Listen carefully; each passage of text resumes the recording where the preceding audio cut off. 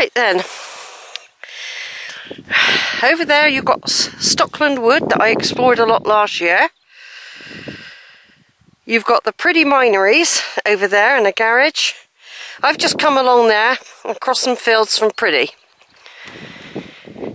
I'm now up here in this beautiful area where lots and lots of sheep are about to give birth. And if I was, say, to come up here in a month's time, there'll be lots and lots and lots of lambs. But I've got a lot to do this time of year. During no cow time, I have to go out and do all the areas that I'd love to be able to do in the summer. They have to be done before the end of April, you know, possibly before the end of April. So I've got like 6 weeks to get some beautiful walks, but because they're cow ridden in the summer, and not just 1 or 2 cows, I'm talking about massive herds and bull. It is clearing a bit now, but you can't see the Priddy barrow mumps, the burial mounds. You can't see them. But this is Somerset, everyone, with their beautiful walls. I'm doing England in the time of Richard III at the moment, and we're discussing open field systems and the enclosure movement, which wasn't good for a lot of the peasants when the lords of the manor started parcelling up the land.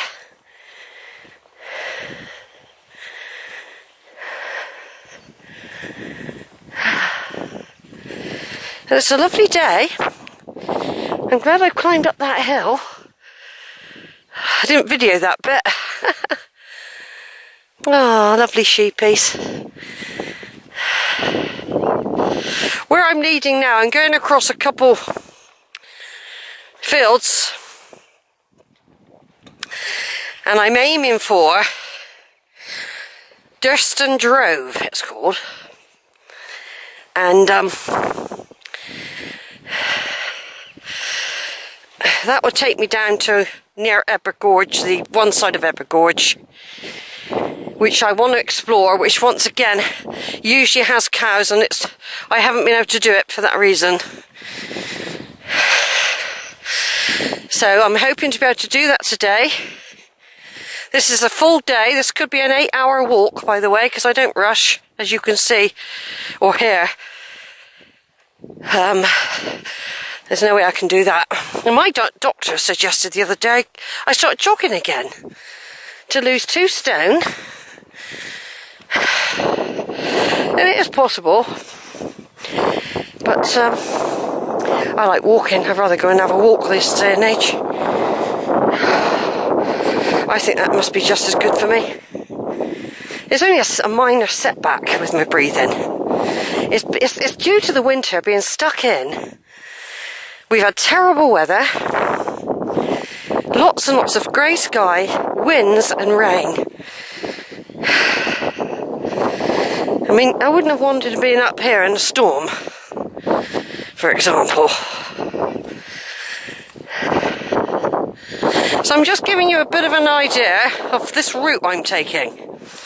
And what happens after I've gone, I'm not on the Drove yet, it'll be coming up in a minute.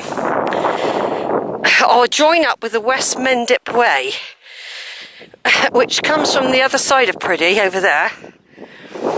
And that also goes through Ebbor Gorge to Wells, where the West Mendip Way, I think it ends at Wells and then it becomes the East Mendip Wells. East Mendip Way. But for now,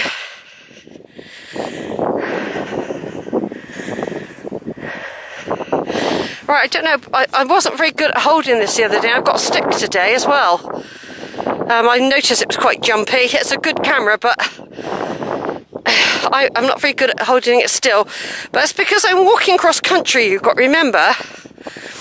It's very bumpy.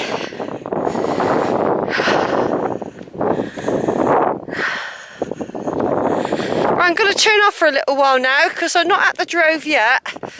There's at least another 1 or 2 fields like this to cross. which, as I've said, are cow-ridden in the summer.